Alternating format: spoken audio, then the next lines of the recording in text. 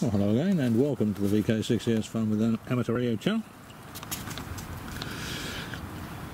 Someone asked me the other day if I could just do a quick video showing this L-Match tuning other bands, so I'll just do it very quickly. So what I'll do is I'll just show you the tune. I won't show you me tuning it because I have to lean over the components to do it. And on the higher frequencies it affects the tuning, it's a bit fiddly. But you know, if I was standing around the other side of it, then it would be quicker to do. Even though it's a bit fiddly, it doesn't take that long. It's just a couple of minutes, but probably a couple of minutes. It will be a waste of time showing on video. Okay, so there we go. There's the match on 20 metres. That's the same L match. You'll see the different positions of the variable inductor and the variable capacitor there for this band. This is the match for 20 metres, 1.1 to 1 and 50 ohms. There you go, 1.1 to 1 and 50 ohms. I just noticed I've got a scratch on the screen of my blooming analyzer. I hope that comes off. Okay, so that's 20 metres.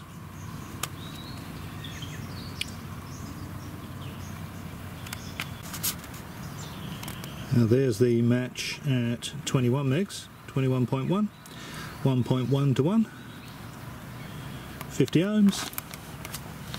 So the position of the inductor and the capacitor.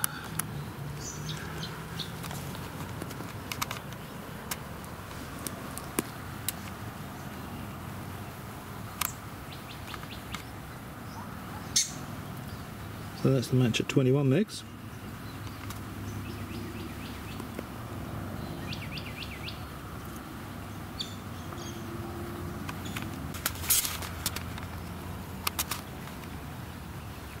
Focus.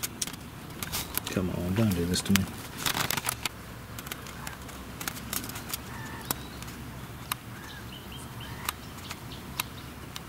Okay, now there's the match. There's the match on 24 megs, 24.9, 1.1, 50 ohms. You can see how broad that tune is. It's 500k sweep width there. There's the L match. L-Match matches, tuners do give you a nice wide bandwidth tune.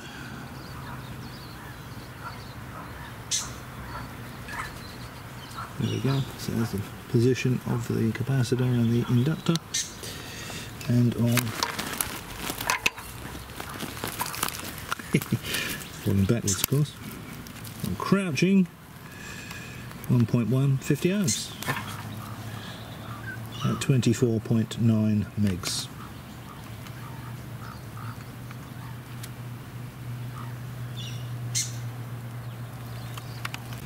Okay, now here's 10 metres. Doesn't really like 10 metres very much. Yeah, the best I can do on 10 metres is about 2 to 1. 48 ohms. Can't get it to 50 ohms, but it stays at about, the SWR stays at about 2. So 28.5 doesn't really like that very much. Let's see where the components are. I think the capacitor, even the minimum capacitance on that capacitor is probably a little bit much. I think it's fully unmeshed. There's not very much on the variable inductor either, as you might expect. So for 10 metres, not really a goer. Okay, so that's 10 metres. Okay, now it's on 40 metres. Position of the inductor and the capacitor down there. And there is the match for 40 metres, 7093, 1.1 to 1 and 50 ohms. 1.1 to 1 and 50 ohms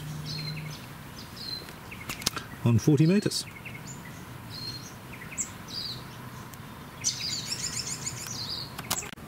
Okay, well here's the match for 80 metres. 1.1 to 1, and 50 ohms, 3.605.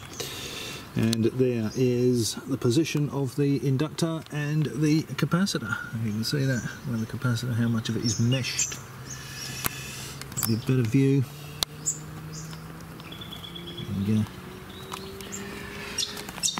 So I've tried it on most of the bands. It doesn't provide a very good match on 10 meters on 28 megs, and it doesn't provide a very good match on 160 meters, 1.8 megs. But anywhere in between, it gives a 1.1 to 1 at 50 ohms. So from 80 meters, 40, 20, 21 megs, 24 megs, 1.1 to 1, and 50 ohms. So it's quite a useful little tuner. And by changing the values of the capacitor and the inductor, a few mosquitoes around. It would also tune 10 meters and 160. I'm not particularly interested in most of those bands. I'm only really interested in 80 and 40 and 20, so I won't be mucking around with that. But it just shows you how good the L-match is, how wide the response of the tune is, and for very simple matching, very simple matching arrangement, just two components. It's really quite versatile and quite useful. And as I say, if the roller inductor had a little more inductance on it and the capacitor had a smaller minimum capacitance, it would also do 160 and 10 meters. So as always, I hope you found that interesting. Thanks for watching, and I'll catch you next time.